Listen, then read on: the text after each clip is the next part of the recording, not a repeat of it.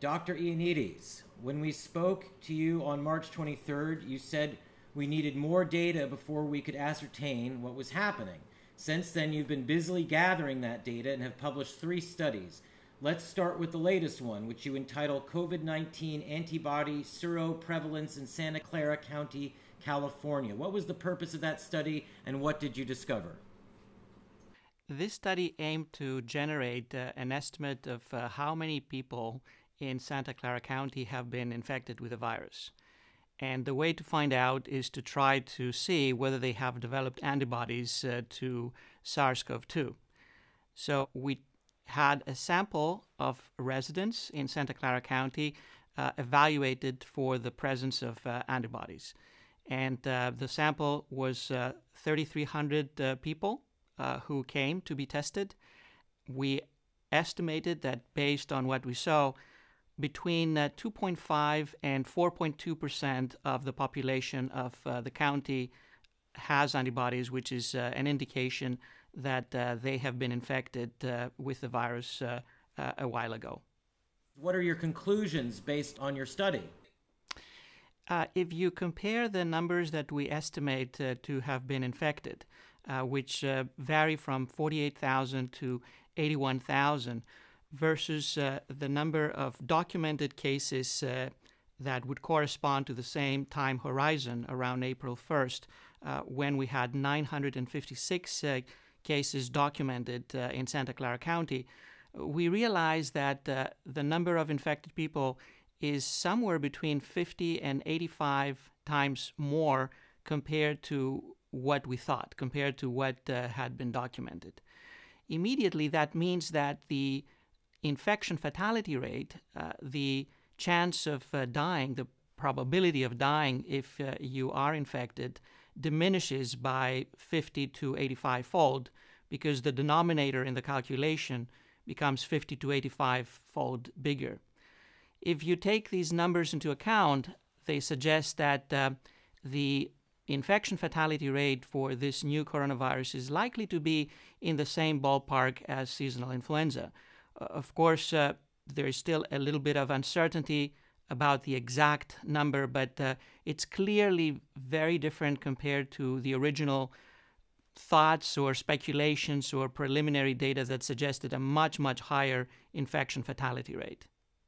Could you imagine any way to ascertain the deaths that will be caused by this lockdown, in deaths of despair, suicide, the after effects from loss of work? Is there even an epidemiological way to count the devastation that has been wrought by the lockdown? I think that the devastation can be extreme, and it can be far worse than anything that coronavirus can do. I have to qualify that statement with the fact that we have never seen that before. So we have to extrapolate from knowledge from previous economic crises and economic meltdowns that were nevertheless different. We've never seen such an acute meltdown. We've never seen such a set of perfect storm circumstances.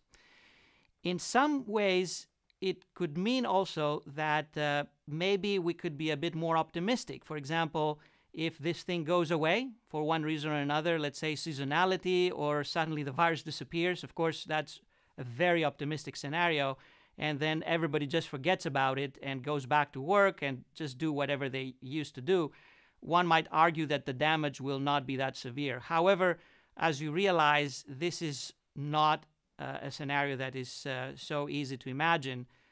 Even if all the data tend to be optimistic, even if the cases start going down, the entire society has gone through a stage of shock. It's very difficult to convince people to start doing again what they used to do. They will have fear, justifiably so. They will avoid lots of things, and it will take some time to get back to normalcy, even if the virus kind of, quote-unquote, disappears.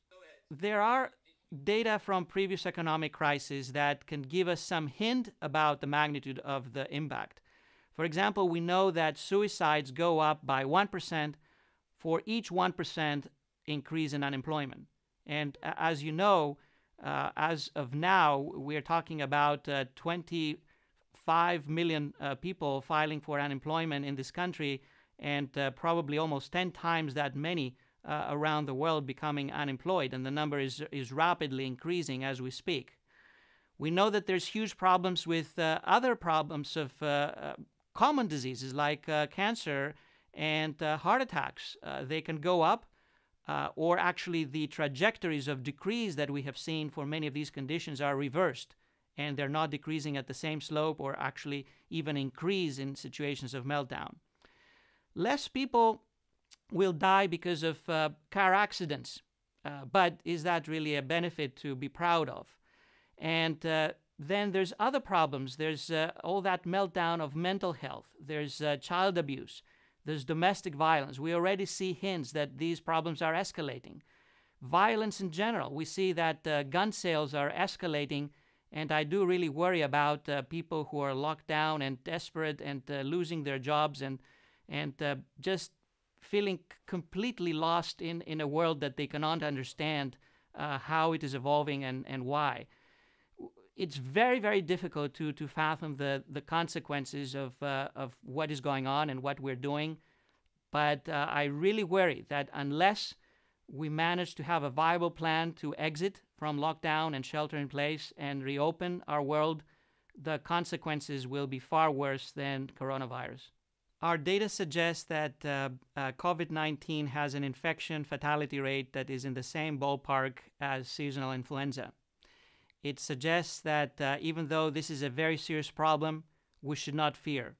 It suggests that we have solid ground to have optimism about the possibility of eventually reopening our society and gaining back our lives. Sooner rather than later, I hope. Sooner rather than later, with full control and a data-driven approach. I believe it's your most recent study talks about nosocomial infection. Could you tell us what that is and how it could be avoided? Nosocomial infection is infection that happens in the hospital.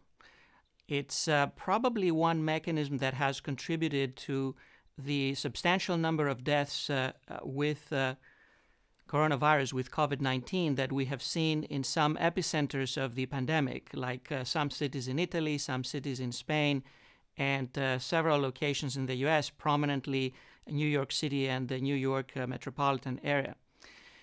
If you think that COVID-19 has pretty much the same infection fatality rate as, let's say, seasonal influenza, one immediately would argue, well, do we really see this type of disaster as we have seen in these particular cities with seasonal influenza?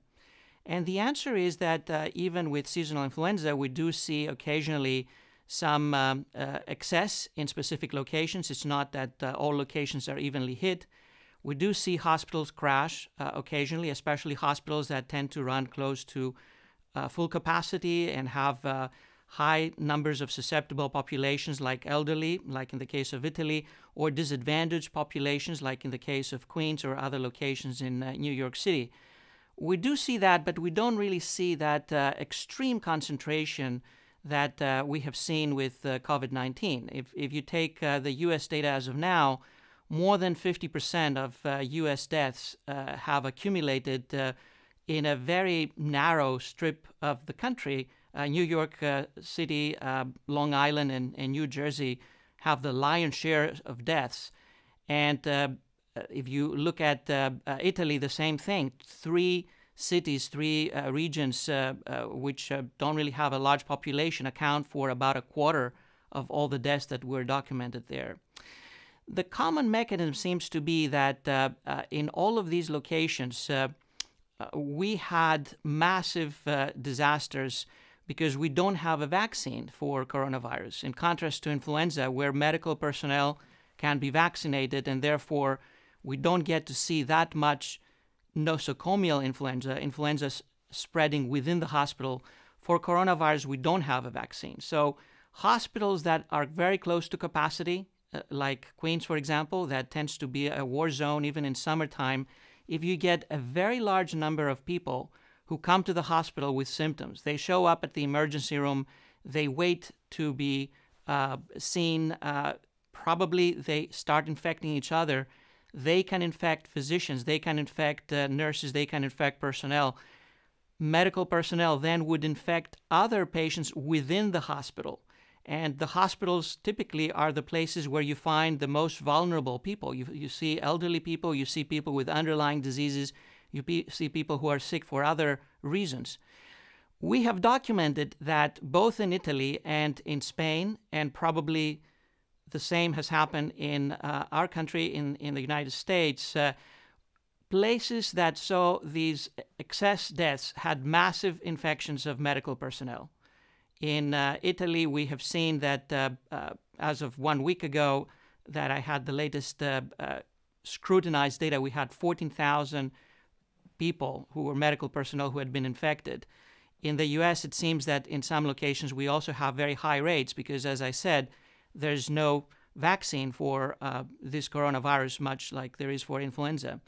This means that the battle moves in the most unsuitable battleground. Hospitals are the worst place to fight the war with COVID-19. We should have done our best to keep people away from the hospital if they had COVID-19 symptoms, unless they really had very severe symptoms, and in which case, of course, they needed medical care. I think that in many of these places, unfortunately, we saw many people going to the hospital probably under a sense of fear and threat and panic, and we had the environment heavily contaminated, generating hospital chains of infection and therefore infecting lots of people who were very susceptible and would do very poorly if on top of whatever they had, they also got COVID-19 infection. We should be very careful. Coronavirus is not influenza. It's a different virus. It has different propensity to spread, but it also has the ability to infect elderly and debilitated people, frail people, people who have underlying diseases. And the best location for the virus to find its victims is the hospitals, both acute care and chronic care facilities, and nursing homes. And this is really where we get massive infections and a very large number of deaths that goes beyond what we have seen in the large majority of locations around the world. But in your recent study, I think there's a message to healthcare providers in terms of the case fatality rate. Could you talk about that? A major concern about healthcare providers is that the early data that we had suggested that SARS-CoV-2 has a very high infection fatality rate. You remember the early quote by the WHO of 3.4% of people who get infected will die. You remember the estimates that were built in the early mathematical models by Imperial College suggesting that 1% or 0.9% of people who get infected will die, and also very high rates of hospitalization, even among those who do not die. You can imagine what that means to our heroes who are fighting on the front line in hospitals, physicians and nurses and staff, thinking that if they get infected, they have 1 out of 30 chances of dying. Based on what we see now, it seems that the infection fatality is much, much lower. And in fact, the data from Italy, which are the more mature, suggest that the infection fatality rate is about 0.3% for infected personnel. If you take into account the fact that Italy has the oldest or one of the oldest medical personnel workforce in the world, and if you also account for the fact that a very large number of personnel probably have not been tested and must have been infected, because we see that the majority of infections tend to be asymptomatic or extremely mildly symptomatic. If you correct for these factors, you get to the same estimate that is very close to the infection fatality rate of influenza, also for medical personnel. This means that probably we can offer some reassuring message to these heroes who fight night and day under very dire circumstances. At least we can tell them that their risk of dying is not what was thought to be the case. We also need to give a very strong message that stringent infection control and hygienic measures within the hospital environment, both acute and chronic care facilities, is of paramount importance. Also, we need to give the message that patients who think they may have symptoms of COVID-19, they should not go to the hospital. That's not the place to go, really. Patients with other problems, serious problems, are avoiding to go to the hospital, unfortunately, and these people should go to the hospital. But if someone has these mild or even moderate symptoms with COVID-19, they should not go to the hospital. I think we should also think about the need to detect infections in the hospital environment. So, for example, universal screening of medical personnel and use of quarantine for people who are detected to be positive may also help to eliminate this infection that may be spreading in the hospital environment, especially in overcrowded and overwhelmed locations. Okay, just moving quickly through some of the other studies that you have done. Another study you published earlier this month is called Population COVID-19 Mortality Risk for Non-Elderly Individuals Overall and for Non-Elderly Individuals Without Underlying Conditions in Pandemic Centers. What did you study in this case, and what did you discover? This study was an effort to put together the evolving data sets from several countries and several states in the U.S., trying to understand how much bigger is the risk of people who are less than 65 years old versus older individuals, and also try to get some estimates of their absolute risk of dying during the COVID-19 pandemic. We also tried to see whether people who also did not have any underlying conditions were likely to die. You have seen in the news multiple stories about young people with no health problems who get severe outcomes and die, and many such cases are reverberating and obviously creating a sense of horror and panic. We wanted to see how frequent that is and how big is the exact risk of dying if you are at different age groups. The first major finding is that if you compare people who are less than 65 versus those who are above 65, there's a huge gradient of risk. The risk is about 70 times larger in those who are above 65, or equivalently 70-fold lower in those who are less than 65 in 8 European countries that we analyzed. And the risk gradient is a bit smaller. It is about 15-fold difference in the US, but still a very large difference. You can imagine what it means to have 15 times lower or higher risk of death. We also saw that the proportion of people who are less than 65 in terms of the overall pool of deaths accounted for anywhere between 5 and 9% of all deaths in European countries, and a somewhat larger percentage ranging from 20 to 30% in some states in the United States that have started accumulating some data as the pandemic is maturing. We also try to estimate what is the absolute risk if you're less than 65, and we try to compare that against the risk of dying if you drive your car over a given distance.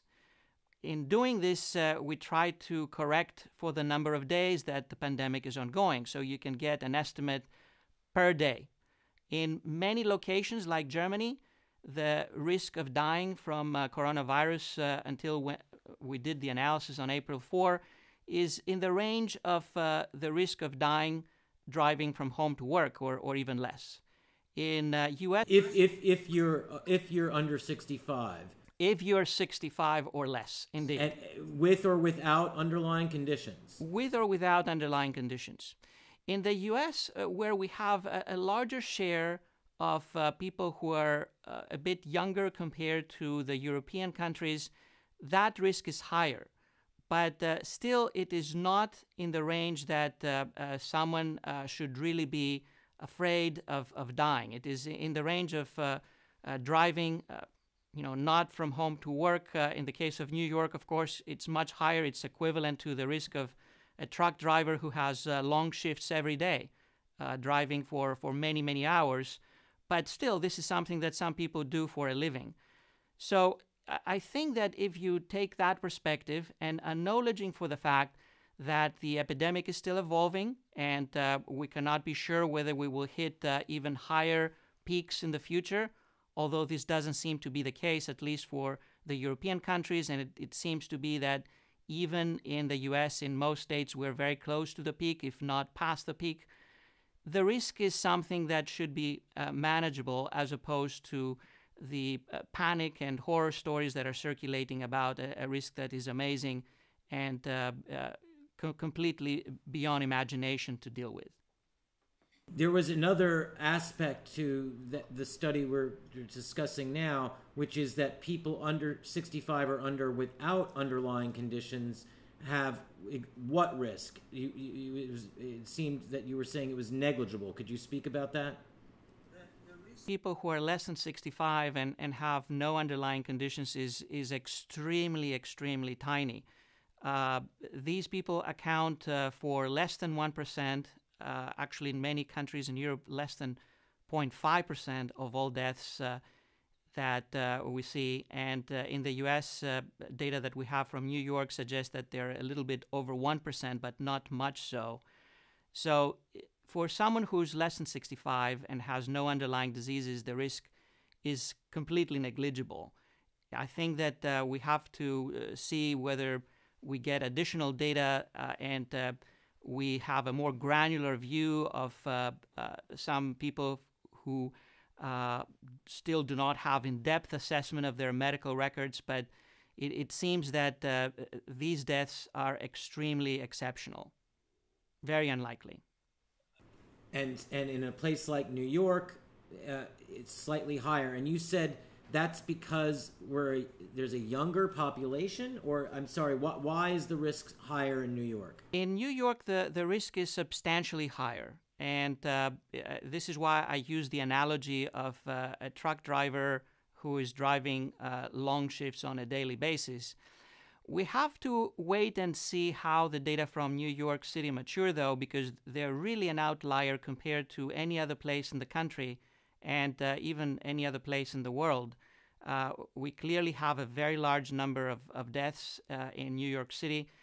There is some contentious issue about what exactly should count as a COVID-19 death. For example, in the last few days, we have seen a very large number of probable COVID-19 deaths being added to the figures. And these are deaths where we have not documented with laboratory testing the presence of the virus. So they're pretty presumptive in terms of whether these are deaths that were caused by COVID-19. COVID-19 was present, but not really a key player in the demise of the patient. So I think we need to wait and see some mature data on what exactly the contribution of the virus has been in different deaths that we have documented. In Italy, where we have some more mature data, we see that close to 99% of people have underlying diseases, actually in most cases multiple underlying diseases and underlying causes that could also have led them to death. In the US, it seems to be less, but we would need to get some more in-depth analysis of what exactly is killing these people and how. I want to get back to the addition in New York City of 4,000 deaths and the CDC guidance to assume COVID-19 in particular deaths, and many deaths. But just if you could just outline for us, you published a piece in the Journal of the American Medical Association concerning Italy. Could you tell us what the gist of that was? So the data in Italy suggests that it's very difficult to differentiate between deaths by SARS-CoV-2 and deaths with SARS-CoV-2. Since we had close to 99% of people dying have other causes that may have contributed to their demise, it's very difficult to dissociate and say that these people specifically died because they were infected. It's very likely that many of them would have died anyhow, if not immediately within a very short period of time, because of these other causes of death that they had.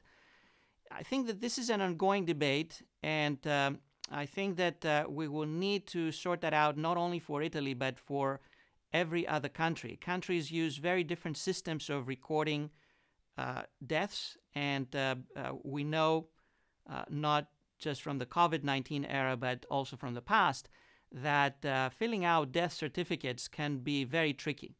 We know that death certificates often are pretty inaccurate, and if you create an environment where people believe that this is the cause of death that is really the most prominent at the moment, they may subconsciously or unconsciously prefer to list COVID-19 as a major cause of death in the certificate, even though it may be a less significant contributor, if not an innocent bystander in some cases. This is very difficult to tell at the moment because, as you realize, the battle is still ongoing, but at some point we need to go back and check very carefully and try to understand what exactly did the virus do to all these people. If we do that, we will be able also to estimate how many years of life were really lost.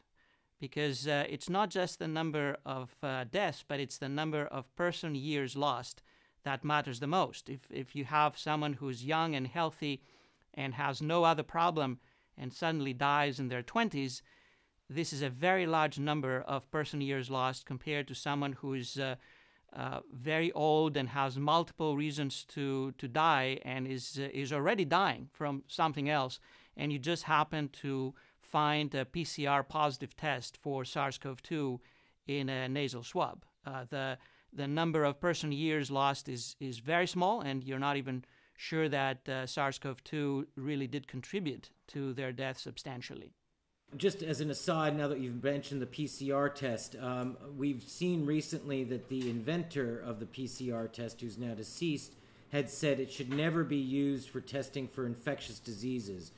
Are you aware that he said that? And what is your position on the PCR test as an accurate guide, since it seems to find such small pieces of genetic material, and as opposed to an antibody test? What are the distinctions there? I think that all tests have advantages and disadvantages. PCR was a major breakthrough for medical science. It did allow us to be able to detect different things, including infectious pathogens, if they were present, if their genome was present in very, very small amounts. As you realize, that also creates a situation where you may be able to detect something that does not have clinical significance. It's very, very good at detecting things, but then you have to ask, so does it really matter for what I'm seeing in terms of the clinical course? In many cases, the picture is very clear-cut. You have a clear syndrome of respiratory failure on someone who had no problem, and this thing has happened acutely, and then you get a positive PCR, and you don't see a positive test for other viruses or for other causes. I think that this is a very clear picture, but in many others, it becomes far more fragile as a diagnosis. I think PCR is a great tool, provided that we know what it means and how it is interpreted. Another drawback is that what we detect is fragments of virus, not necessarily infective virus. So it doesn't mean that someone who has a positive PCR is also infectious at the same time. That's something that may not be the case. Antibodies is a different story. And antibodies have been developed as a technique for even longer time compared to PCR. We have had the ability to measure antibodies for many, many decades now, and they give us an answer to a different question. They give us an answer to the question, do you have some evidence that you have mounted an immune response to the virus or to whatever else you might have been infected? Problems with antibodies include the fact that they need to be very carefully validated. So you need to have some very good sense of how sensitive they are, meaning how many people who have been infected they are able to detect antibodies in, and how specific they are, meaning is it possible that someone may have a false positive test and you believe that they have antibodies, but actually they do not. And there are many reasons why that may happen if the antibody test is not very carefully designed. it may pick some cross-reactivity with some other viruses, for example, some old coronaviruses that were circulating in the past. This is why both PCR and even more antibody tests need to be very carefully validated. We need to check them against samples that we know for sure that correspond to people who have been infected, and we need to test them also very carefully against samples that we know for sure that they do not have SARS-CoV-2. For example, there are samples that were collected 2 or 3 years ago, and therefore SARS-CoV-2 would not have been around at that time. This is pretty much what we did in our study. We very carefully validated the antibody test that we used, and I think that other antibody tests are also being validated pretty thoroughly. You need to take into account their performance, what we call their sensitivity and specificity, in generating reliable estimates about what the results mean. What do you think about what is currently being postulated, that it's possible that those with the antibodies may not be immune in future? What is your sense of that? I think this is very speculative, and obviously it's a hypothesis that we need to pursue. There's two possibilities actually that lead to different conclusions. One is that you have antibodies, but these would not be enough to protect you from future infection. I think this is not very likely, although it becomes likely if we're talking about protecting you from infection, let's say, next year or 2 years or 3 years down the road, because it is possible that this coronavirus will change itself. If it ever comes back, we just don't know when and if it comes back. It may be a different variant, and much like we see with other viruses, and much like we see even with influenza, and this is the reason why each year we try to prepare a new vaccine to cover the new types.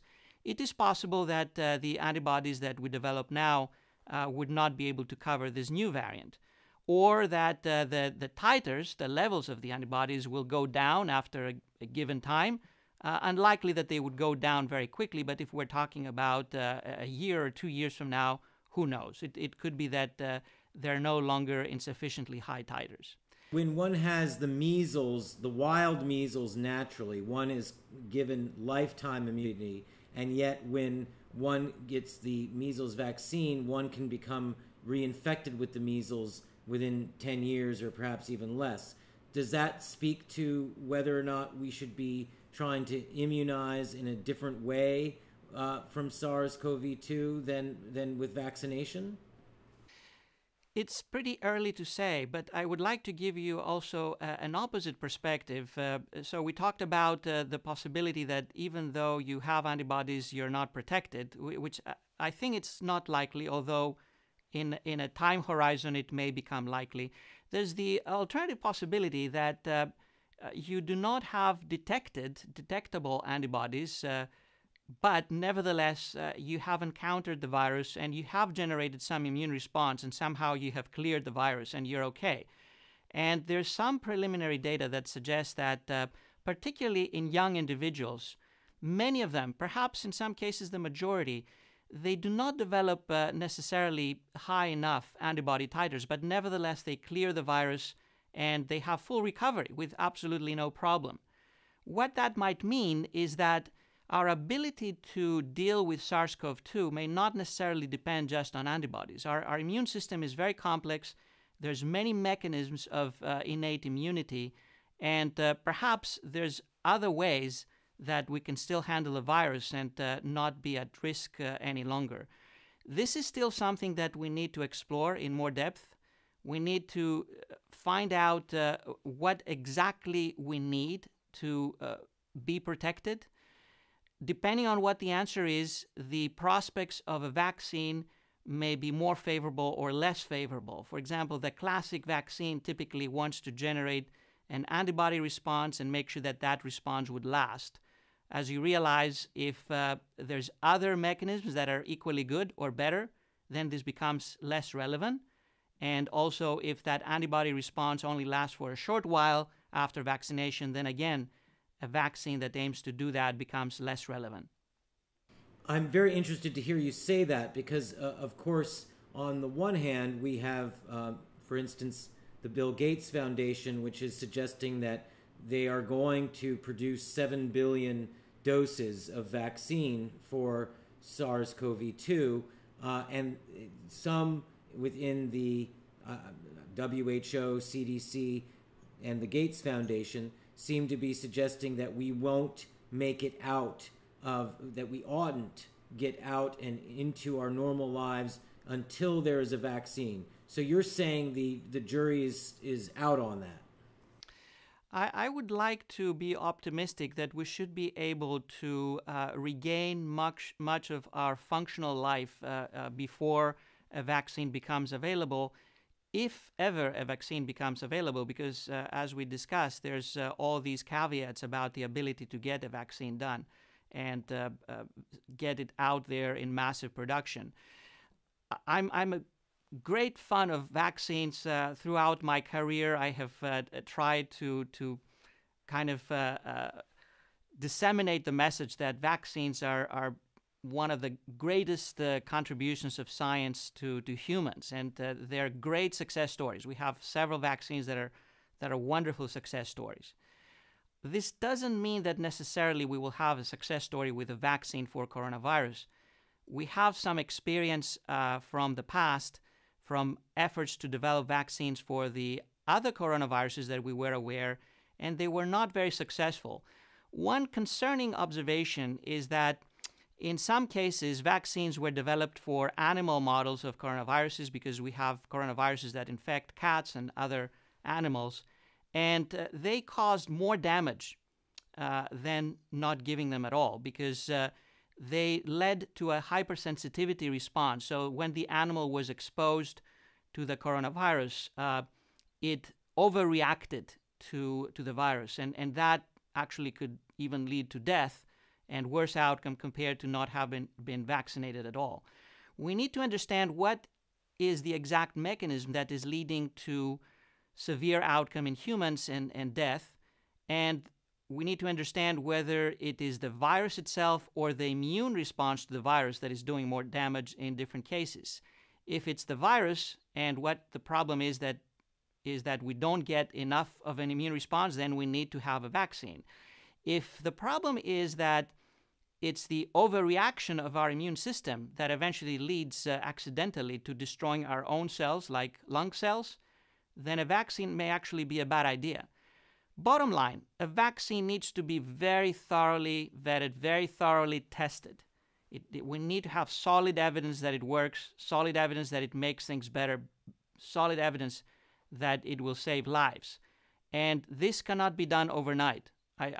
I wish that we could do it very fast, and I want to see these studies done, and I know that lots of brilliant scientists are working on this front, and I want to remain optimistic.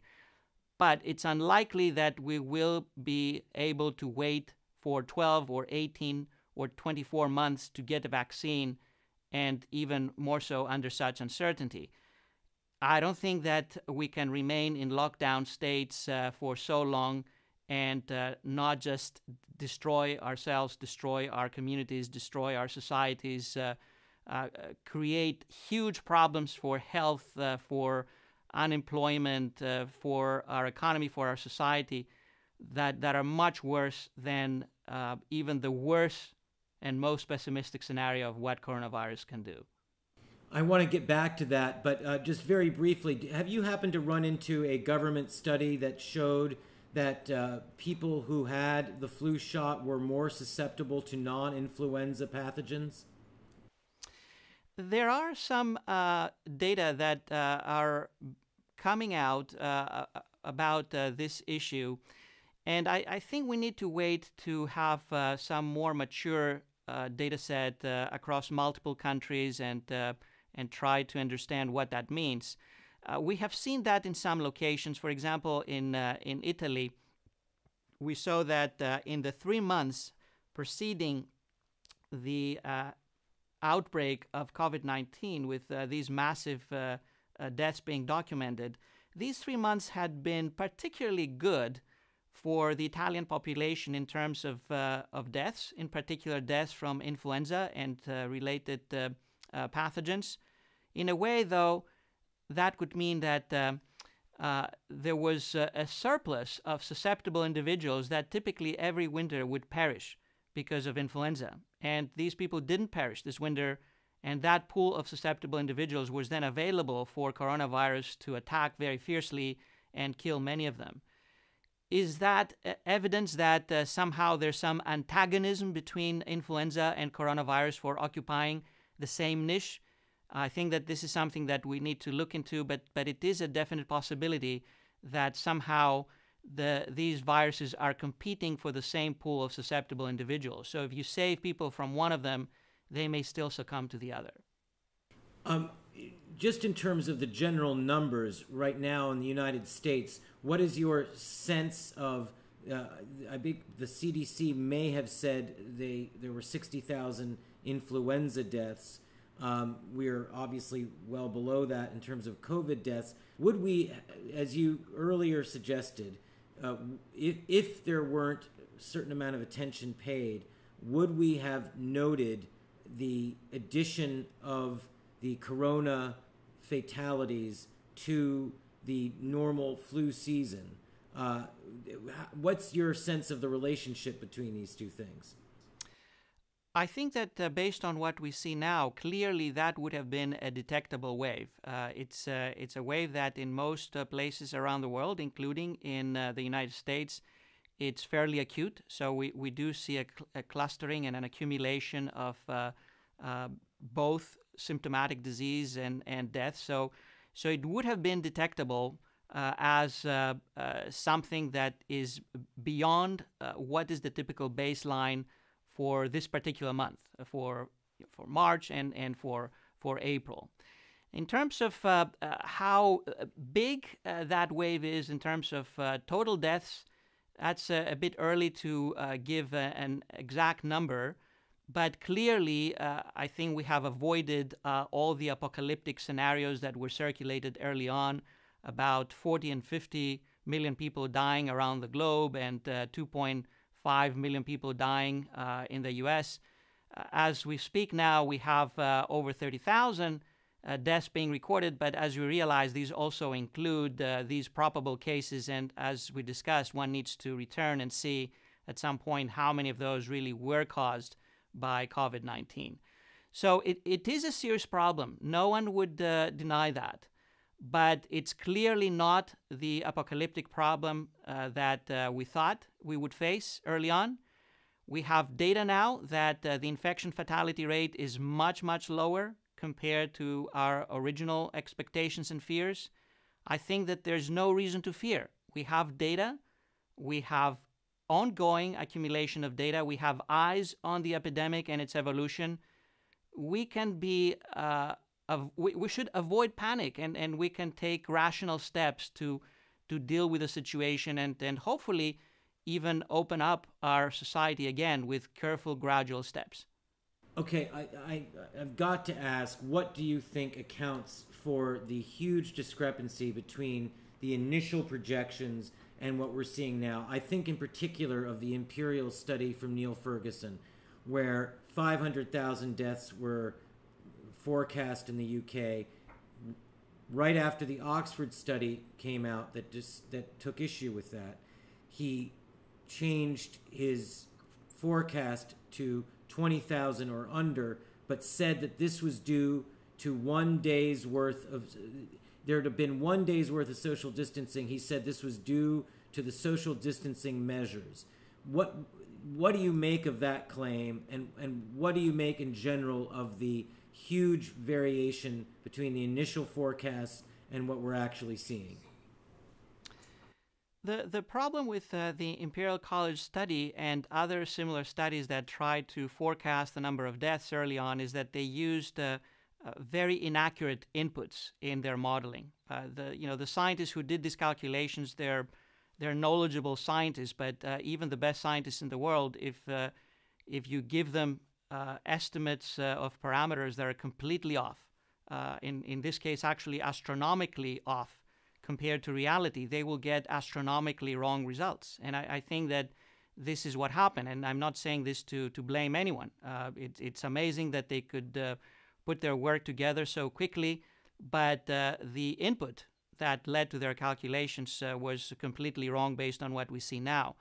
In their subsequent efforts, they tried to decrease some of these estimates to more meaningful numbers, and then the question becomes whether these massive decreases versus the original estimates are due to measures or due to correction of some of these wrong estimates that were used as input in the beginning. Clearly, wrong inputs is a very big component because they had to change, for example, the infection fatality rate that went into the calculations, and this immediately dramatically decreases the number of estimated deaths. How big is the contribution of social distancing measures? I think that this remains an open question, and we need to accumulate the full picture of what happened in different countries before we can tell what exactly social distancing did for us, and even more so, what different aspects of social distancing achieved. Within the bag of social distancing, there's a very large number of different measures, like, for example, school closures, or closing shops, or avoiding mass gatherings, or avoiding travel, or avoiding people getting together, and if so, what is the threshold of avoidance? Do you set it at not allowing more than 2 people to get together, more than 3 people, more than 50 people, or what? Each one of these measures, I think, could have different connotations and could have different effectiveness in the field.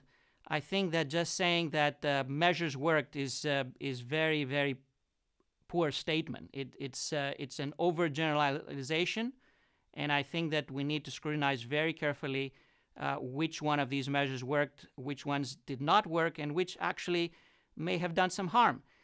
In principle, I think that we should not blame anyone for just acting ferociously and aggressively and saying shelter in place immediately. We just don't know what's going on. It was a very sound approach, but now we can be a bit more thorough, a bit more exact. For example, school closures. The evidence that we have suggests that maybe school closures decrease deaths by about 1/50, like 2%. In relative terms, which is a very small number.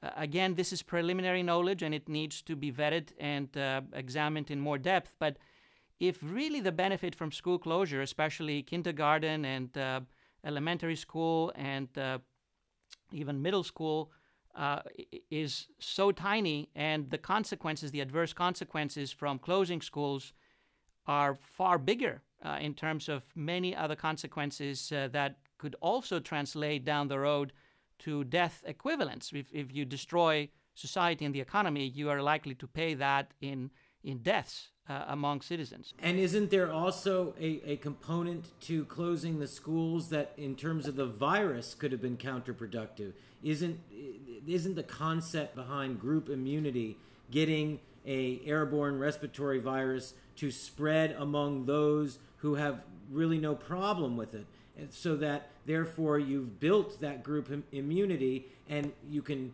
shelter the vulnerable while the rest of us deal with the virus, and it then has no more hosts to go through, and you can dramatically decrease the amount of time that older people have to shelter? This is clearly a possibility, and we need to see the full picture before we can pass verdict on it. But indeed, it is possible that since little kids and children in general don't really get severe disease, most of them are entirely asymptomatic or mildly symptomatic, they could contribute towards a pool of herd immunity without getting into trouble themselves. And if you could protect elderly and frail individuals from being exposed to kids, maybe you would have done better compared to closing schools and asking kids to live in close quarters with their grandparents and with frail relatives and then infect them. It's also an issue of timing. For example, different lockdown measures may have different benefits and different harms depending on what stage of the infectivity or the epidemic wave they're applied at. I think they may have different ability to limit the number of infections or actually increase the number of infections depending on whether they're applied in an early stage or a late stage. If you go into lockdown in a situation where the virus is already widely circulating in the community and 30% of the people are actively infected, and you tell them just go and stay at home with your relatives, with your grandparents, with your relatives that have severe diseases, then you're forcing these people to just stay in close quarters day and night with these vulnerable individuals. While this doesn't seem like a very good idea, it varies also from one place to another. The ability to shelter in place is very different for me. I have a nice house and I have all the space I need. I can be far apart from my daughter if I wish to, but in most places around the world, most people cannot really shelter in place effectively. Many of them have to go out to work because they work in essential types of work that we all depend on. Many others have no place to shelter at all. We have a very large population of homeless. They might go to a shelter, and we have seen recently data that suggests that this is the worst place to shelter because 35% of homeless people in a shelter in Boston tested positive for coronavirus. So in a way, we force them to be infected, which is completely horrible. We're making things worse for them. Instead of trying to help people who are disadvantaged, we're making them even more disadvantaged and even more unequal with many of the measures that we're taking that are protecting some of us that are better off, but are leaving large segments of the population, both in this country and even more in other countries. You can think of the third world completely unprotected. Now, but that, in the case of that homeless shelter, weren't most of those or all of them actually asymptomatic in the end? So far, none of them had symptoms. Of course, we need to watch and see whether any of those might develop symptoms. But as you realize, we know very well that the chances of developing symptoms are much higher in people who are older and in people who have underlying severe diseases. So young homeless people maybe are infected and they just don't realize that and they do well. But there's a lot of people out there who are homeless, who are disadvantaged, who really have a rough time. And if we get them infected by what we do, that would be a disaster. I think that I really worry also that with many of the measures that we're taking, we might be creating armies of unemployed people without health insurance. We may be creating more homeless people. We may be creating people who are disadvantaged, and in the setting of a pandemic, they will become easy victims while we are sitting in our nice houses. Doctor, I know you are diplomatic to a fault and very kind to your colleagues, but people have been asking me to ask you, how could very smart people at the WHO, Imperial College, etc., make such an excessive mistake? It just seems this order of magnitude's mistake. Is there any possibility that it's not just a dumb mistake? I mean, could they really just been that truly, deeply, profoundly wrong with such horrible consequences? Unfortunately, yes. And I think that we should not see that as evidence that science is failing or that even these scientists have failed. These scientists who created these models, they worked under extremely stressful conditions with extremely limited evidence. And when you have stressful conditions and very limited evidence, the default option is to assume the worst and try to protect people from the worst. So I think that this is what they did. I don't think that we should say that they were bad scientists. They got it astronomically wrong. I think that that's indeed the case. But science got it right eventually, and it got it right pretty quickly, I would say, under the circumstances and under such a situation of panic and chaos. So I think that we should remain cognizant of the power of science, of self-correcting itself, of getting things to be correct eventually and hopefully pretty soon, and really being the best thing that has happened to humankind. I think that science is the best thing that we have as humans to guide us. We just need better and more accurate science. I'm a believer. I'm with you, doctor. But here's the thing. Unfortunately, you have been a corrective force, and many other epidemiologists and doctors. But to this day, the Trump administration, and I won't make a distinction between the Trump administration and Fauci and Dr. Birx, they are suggesting that, as is Neil Ferguson, that if we had not social distanced, we would in fact have seen 2 million deaths. Does in the United States, does your work suggest that the case fatality ratio with or without social distancing would mean that that was not the case? Does that what your serology study in California teaches us? Both our serology study in California and several other studies that have started releasing some information about rates of infected people that are also very high in different locations around the world suggest that the infection fatality rate is very, very low. So these scenarios of 40 million deaths in the world and 2+ million deaths in the U.S. By doing nothing are science fiction at the moment. I cannot describe them in any other terms. This does not mean that social distancing did not have any benefit. I think we have to be very cautious, and we have to revisit each one of the components of social distancing to see which of these components worked and perhaps which of these components actually created some harm. We just need to remain calm. It's not time to blame each other. It's not time to say, I was right, you were wrong. I'm sure that I make mistakes day and night. I'm a scientist. I make mistakes, and I'm just trying to correct them. I'm just trying to get better data. And next time we speak, if I have better data and these suggest that I was wrong in any of my statements, I'd be very happy to acknowledge that. We just to be open, we need to be transparent. We need to trust science, and we need to move forward and reopen our world carefully, cautiously, but in a data-driven mode. Now, carefully and cautiously, does that mean of necessity contact tracing? Is contact tracing even a scientifically feasible idea in a city like New York, where if I travel through Times Square or Grand Central Station, I am in contact with hundreds of thousands of people on a daily basis, and more if indeed this virus lives on surfaces for 3 days. So this is the drumbeat, that we will have to have this.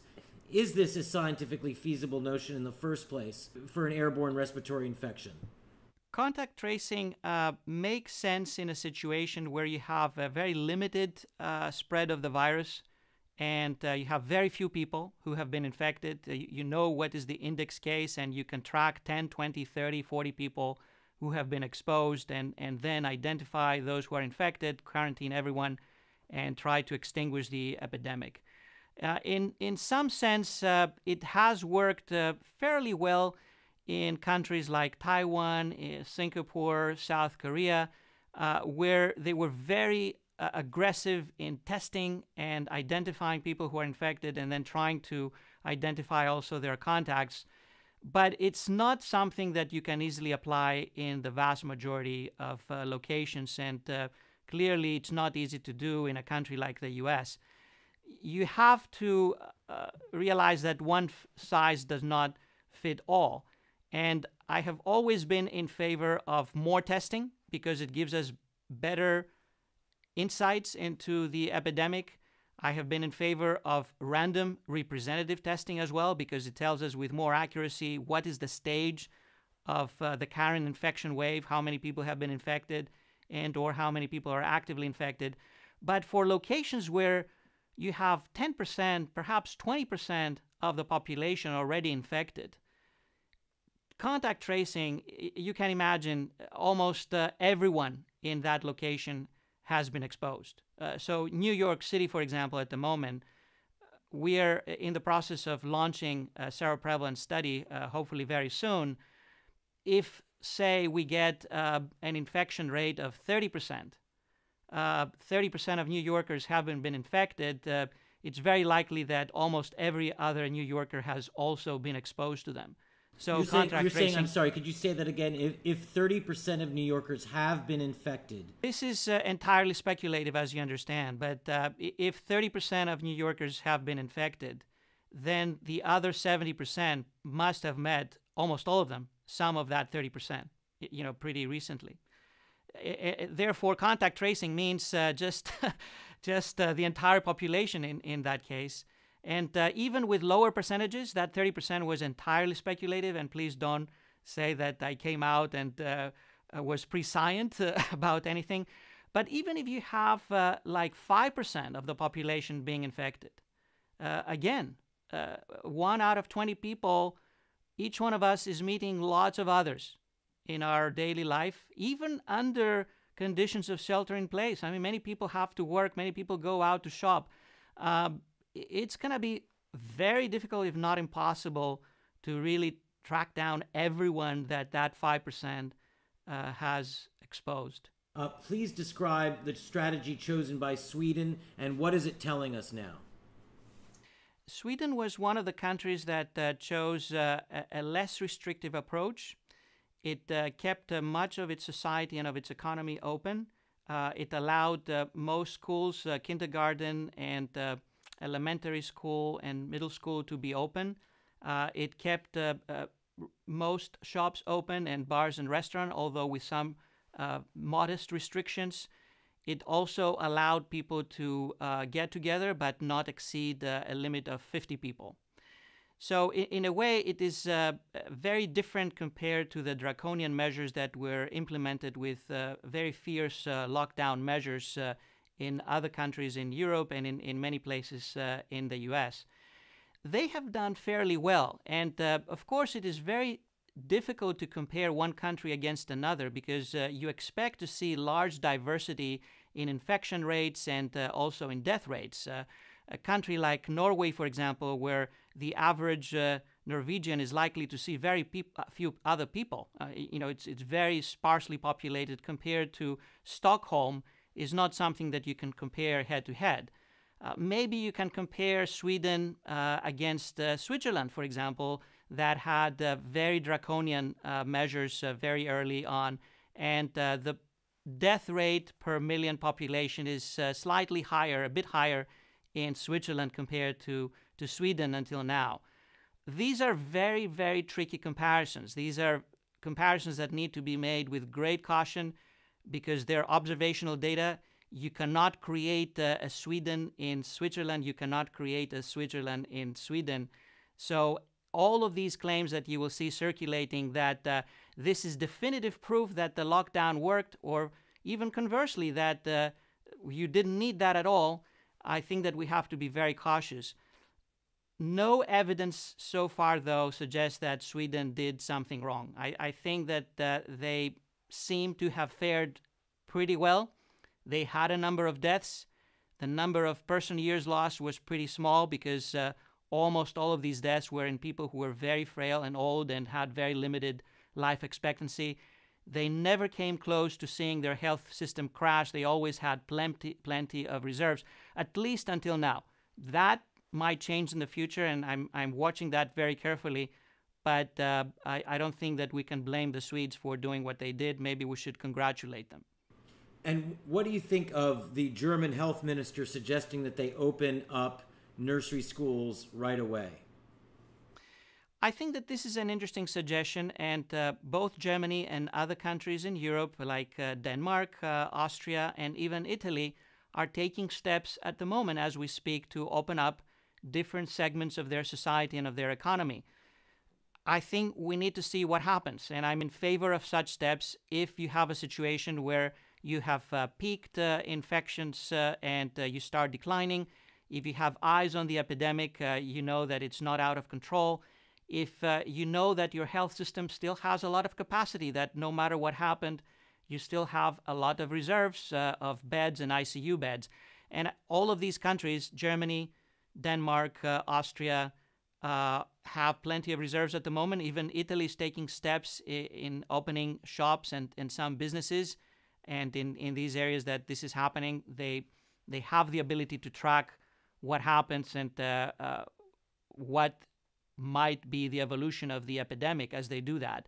I want to remain optimistic, and I think that more countries should take these steps if they have these prerequisites in place and see what happens. I don't think that we will be killing people. We need to do that and see what happens, because otherwise we will be killing massively people because of the lockdown measures. So speaking of the lockdown measures, and I'm just going to give you all three of these at once, and you can opine on them as best you can, and especially in light of Sweden, I'm very curious. Was social distancing helpful in flattening the curve? Then, was flattening the curve helpful for reducing stress on hospitals? And does flattening the curve ultimately result in fewer deaths or in just spreading them out? Do we inevitably have to follow the susceptible, infectious, resistant curve, the epidemiological curve, no matter what, and all we're doing is pushing it downstream? That seems to be the suggestion. And then I guess really, since we've never ever done this before, I guess you have to speak to the value of social distancing as best we can ascertain it now. But did the concept of flattening the curve actually help, first of all? So if you look at what the proponents of flattening the curve theory have suggested, which is a very interesting theory and may well be correct, is that you do that not to save lives, but to postpone the epidemic wave, in a sense, to flatten the curve and allow you to gain time so as to be better prepared. For example, get more beds in place, get more ventilators, prepare your hospital for that major battle to be fought, prepare your testing capacity, get enough protective gear. You're buying time. But eventually, sooner or later, once you decide to remove the shelter-in-place situation, you're back to a virus that needs to spread, and it will spread, and it will infect the people that it didn't infect immediately, but it will infect them later, and you're just better prepared and with better capacity to deal with that. There is an excess of death load if the healthcare system crashes. I think that we have seen that, because in that case you cannot really offer care to people, and some people who might have been saved if they had a ventilator available, they're dying because this is not an option. However, with much of that shelter-in-place approach that we have followed, we have seen a collateral damage on health, in that many people who have other serious conditions like heart attacks or strokes or things that they desperately need to go to the hospital, they don't go to the hospital because they have been in panic, they fear, they see all the news stories about how horrible this thing is, and they just don't want to go anywhere near the hospital. We know that for these common things that cause the large majority of deaths, modern medicine is effective. It can save lives. And if these people stay at home because they're overdoing that shelter in place and overinterpreting it, we may be killing more people than any that might be saved by any measures for coronavirus. So we have to be very careful. I think that it's very unfortunate that we had such astronomically wrong numbers early on. Unavoidably, based on these numbers, we had to sound the alarm. Unfortunately, people did panic, they did fear. Unfortunately, our hospitals now, in terms of the non-COVID-19 wards, most of them, many of them, are empty or completely underused compared to what has been the typical utilization. And I think that this may be a huge problem.